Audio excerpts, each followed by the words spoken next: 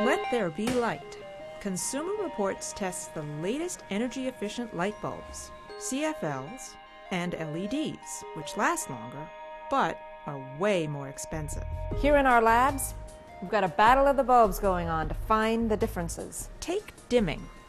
While the best LEDs can dim way down like incandescents, even the best dimmable CFLs can't be dimmed as low. Instead, they just go out. How about how long it takes the bulbs to fully brighten? Our tests show LED and incandescent bulbs get bright instantly. But with the CFL, we're still waiting and waiting. Maybe we'll move on to the next test. There have been complaints that sometimes colors don't look so great under CFLs. We test all the bulbs to find out how accurately colors appear. Things are looking up these days. We found objects and colors look good under many bulbs, and even some CFLs. Okay, finally, back to that CFL and the brightness test.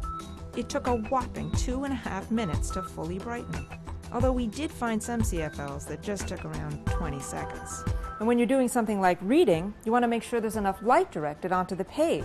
Some LEDs do not do this as well as incandescents and CFLs. This LED bulb directs most of the light to the ceiling. Look at the difference when you're trying to read a book under the LED compared to an incandescent. But we did find LEDs that are better at directing light, and CFLs that make you look good. Consumer Reports can help you find just the right bulb, so you're not left in the dark.